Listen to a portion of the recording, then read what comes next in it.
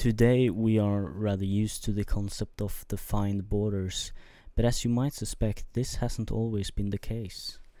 The modern definition of borders we have today stems from the 30 Years' War, ending with the Peace of Westphalia in 1648, which states that states, no matter the size, has a clearly defined sphere of influence, its borders, and no one can influence activity inside those borders.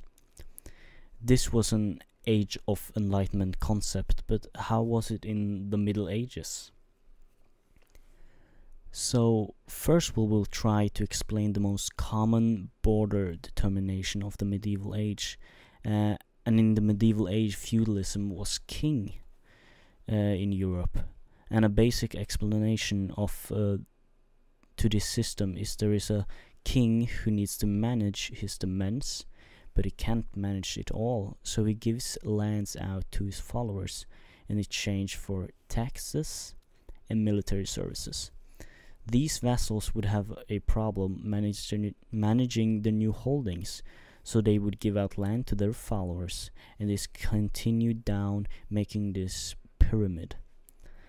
But keeping this complicated system in mind, in 2012, Alexander Diener and Joshua Hagen published Borders, a very short introduction, in which they state, given this confusing structure, precise territorial borders were not necessarily needed or helpful so long as taxes were collected, services rendered, and oaths fulfilled, especially in sparsely populated areas.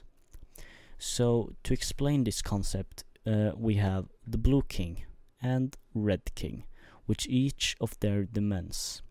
It wouldn't really matter if the Red King had troops in this area of the wasteland, as long as he didn't attack one of these towns, which would be a direct attack on the king's subjects, and would disrupt services these towns were obligated to render to the king, and vice versa.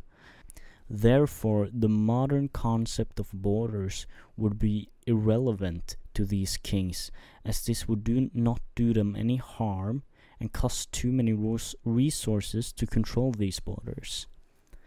There were exceptions to this, of course, with examples like Treaty of Tordesillas and the Treaty of Saragossa, which divided the non-Christian world between the Spanish and Portuguese crowns at defined longitudes, which would set a precise border-ish. Though this was rather the exception than the rule, so the first explanation I gave would have been the most common border determination of the medieval age. Thank you for watching this video, and if you would like to learn more about history, I would be grateful if you considered subscribing. Thank you.